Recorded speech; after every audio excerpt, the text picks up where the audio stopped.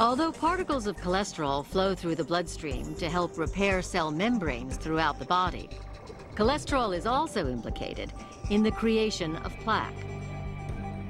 We've known for decades that people with high levels of cholesterol were at increased risk for developing coronary disease. But only more recently do we really understand how that works. Cholesterol is carried in and out of the body's cells in two different forms. LDL cholesterol ferries cholesterol into the cells, including cells in the coronary arteries.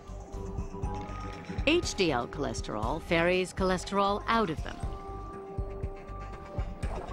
The danger comes from the LDL cholesterol.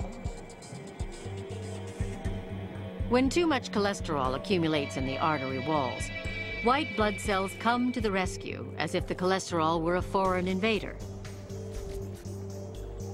They engulf it and set off a chain of reactions that ends with the formation of the deadly plaque.